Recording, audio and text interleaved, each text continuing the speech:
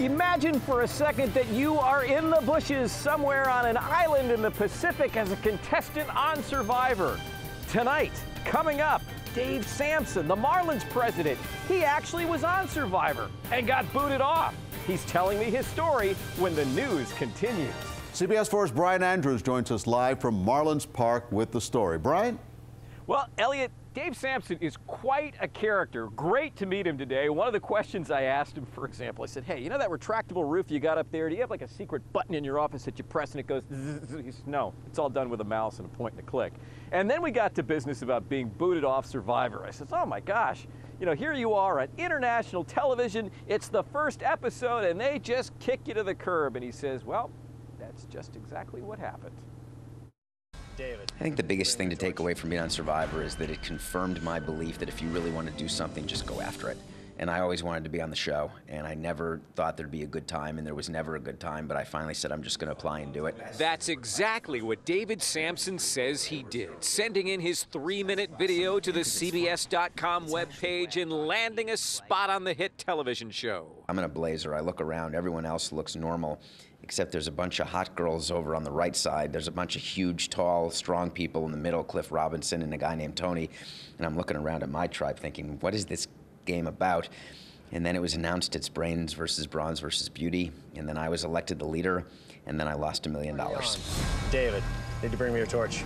Sampson says he had no chemistry with his teammates.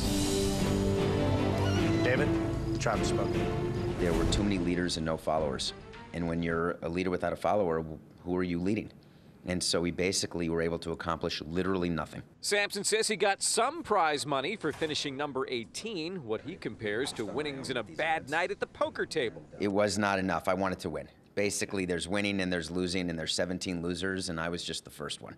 An amazing experience, the Marlins president says, recorded on an island in the Philippines last summer. And fending for yourself and being really hungry and really thirsty and really grumpy and trying to start a fire. That was amazingly awesome. I read somewhere you were not only eating your nails, but your toenails.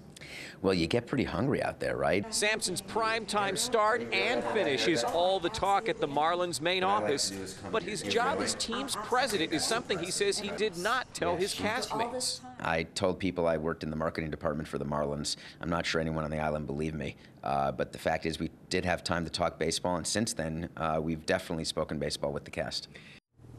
So he runs a Major League Baseball team. He also runs marathons. What is next for Dave Sampson?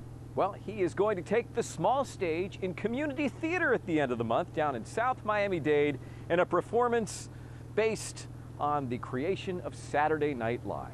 Reporting live from Marlins Park, I'm Brian Andrews, CBS 4 News Tonight. What a night it has been for us covering this story here in the Sandalfoot Mobile Home Estates of West Boca Raton. Tonight, the KKK flag no longer flies over the single-wide trailer behind me, but it has left behind a double-wide size controversy. Anything you'd like to say? I'd like to say I wish you were dead. How's that? The KKK flag finally came down. A flag? How lame is that? No, I won't shut my mouth. While the man chose not to speak to us, his wife, Marla Curley, had plenty to say to her mother, who stopped by to beg her daughter and son-in-law to end the neighborhood controversy. Apologize to who? The blacks and the Puerto Ricans? Is that who he has to apologize to? Just because he took the flag off doesn't mean he doesn't feel any different. Your mom told us that was the last time that we were ever going to see this flag in front of your house. Yes, that flag. Marla says she told her husband she'd had it with the media outside their trailer and wanted the flag gone. I'm apologizing for it. I have black friends, I have Puerto Rican friends, I have Spanish friends, I have Chinese friends, I have all sorts of friends. And she loves everybody? No, she hates everybody equally, is the exact word you want to use. Marla and her mom continued to get into it as the cameras rolled. Earlier, her neighbors gave her an earful. You're a pig. There is no room in America for racism and people like you. If you don't like it in this neighborhood, get out. This is a multicultural neighborhood. Stop it. You don't want your face shown on TV, but you do have an opinion. Sure I do. I think you should take the flag down. I don't think it's right. Do you find it offensive? I do find it offensive. It's funny to me that this is such a big thing to so many people. I'm waiting for the black reporter. Where's the black reporter or the Spanish reporter? We have a Hispanic African. Oh, I can't see him. All I see is a hand and a big spotlight. Some people might say that it's just Not nice. not nice, it's ignorant, it's offensive. Ignorant. Offensive, yes, I agree. So we took it down. Took a little persuading, but now it's gone. Okay. Okay. And you're planning on putting up what? An American flag? Can a Confederate flag be assumed as KKK? Because I don't think so. So I'm going to say a Confederate flag because he's a rebel without a cause. What about like Dukes of Hazzard? Yeah. But why even put that up to begin with? Because he's a boob. Did you just call your husband a boob? Yeah.